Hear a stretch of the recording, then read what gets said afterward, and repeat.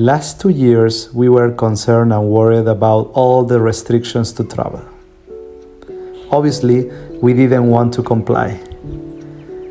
But finally, we got to know that some countries were lifting these nonsense rules. So we wanted to give a try, traveling as before, as it always should have been. In that list was Sweden, so we hopped on the bus. Sadly, we had to wear a mask. Before getting to the airport, we had dinner with my friend Marcelo and his girlfriend in Malaga City. And then we went to wait for our flight for a few hours. Obviously, we stay up all night reading our books. What can be better than traveling and good literature? We live in the south of Spain and traveled to Sweden in the past, but this time felt like a first time. After staying up all night, we wanted to catch some sleep on the plane. Impossible. We were traveling with Ryanair. Once we landed in Sweden, we were happily surprised. Nobody was wearing a mask. For us, it was a freedom symbol, totally unexpected. We went through the police checkpoint without it, so we were insanely happy.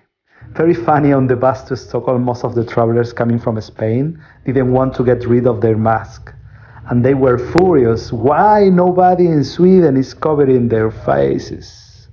So it was really funny. The travel was totally worth it. Welcome to the free country of Sweden, where citizens decide for themselves.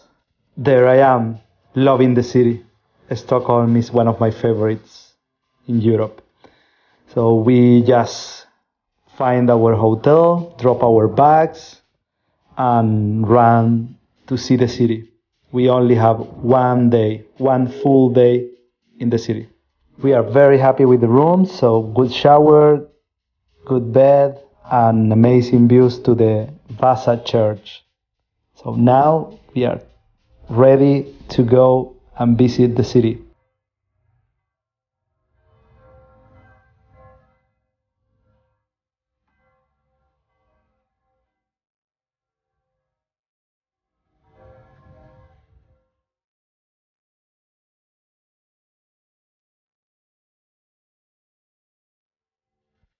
Walking the streets, I can't forget my first trip to Sweden.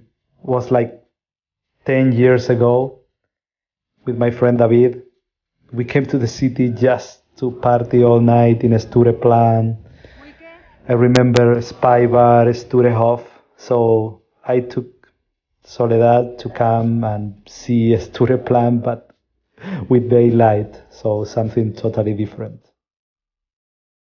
In every city, my first visit is to the library. I love books, so we went to the Stockholm Public Library, and I was amazed because I love this building.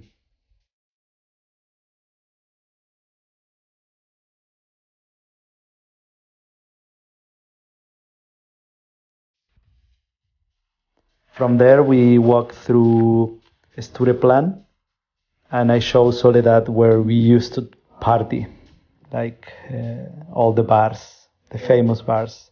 Once in Sergel, we sat, we had a sandwich, and we realized the bunch of hours that we were awake, but we had a lot of energy. We were so happy to be in Sweden and just seeing the city. Dramaten, the historic building, the Swedish theater. It was funny because before traveling to Sweden, we spent a few nights watching Swedish cinema and Igmar, Bergman movies, of course. From there, we just jumped into Gamla Stan and got lost in all the little streets, the colorful buildings. It's just so beautiful that and different from where we live.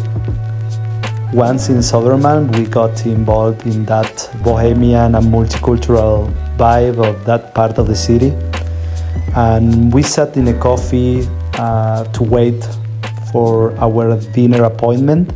We were about to visit Vader. Vader is a friend that I met 10 years ago in Peru. We were volunteering in a hostel in Cuzco, so I was so happy to see him again.